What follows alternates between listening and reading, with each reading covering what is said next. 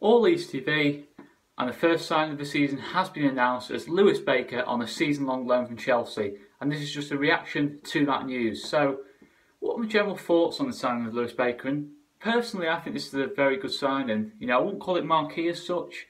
I still think there's a lot more work to be done, but this is a good start. He's got a little bit of championship experience. He's had that loan at Middlesbrough last season. He's had a loan at Sheffield Wednesday in the past, and he's had some time in Holland as well.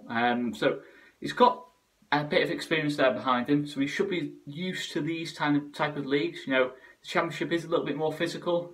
It's not, you don't really get as much time on the ball as you would in the Premier League, such or what you've probably used to training with at Chelsea. So it will be interesting, this one.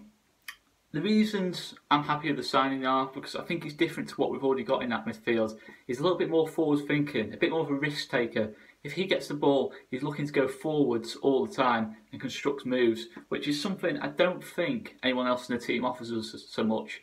Adam Forshaw's to an extent, but he's a little bit.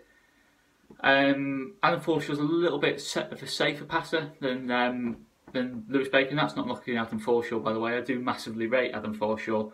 But I think Lewis Baker's just a little bit more creative, and he offers a goal threat. His goal scoring record in Holland was good.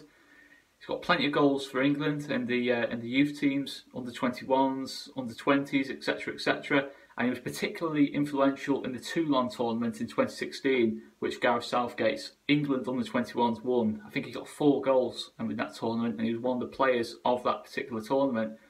And that's the only real time I've seen him play. I'll be honest, I didn't see him play at Middlesbrough, but I looked through the reports on him at Borough, and he didn't play much. But when he did play, apparently he played reasonably well.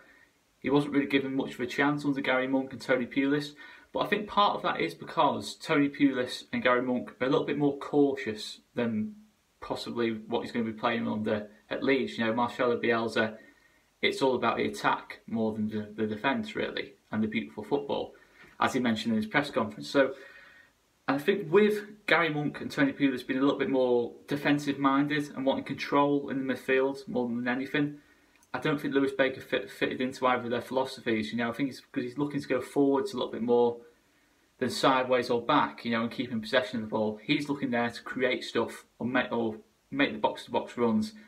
Perhaps that is a bit of a worry though, because in Marcelo Bielsa's 3-3-1-3, assuming he's going to go with that system, where does Lewis Baker play in there? Does he play in the 1 as the number 10 or the enganche, or does he play a little bit further back in the middle of the midfield 3, which requires defensive discipline? And that's something perhaps Lewis Baker's not showing much in his career, judging by where his positions he's played for other clubs. Can he make those box-to-box runs if he's playing as deep as that? That's a big question, because if he's making those box-to-box runs, it leaves us a little bit short in that midfield. Obviously, this is something Bielsa's clearly worked out, so I wouldn't worry too much about that. Surely he's brought him in for a reason.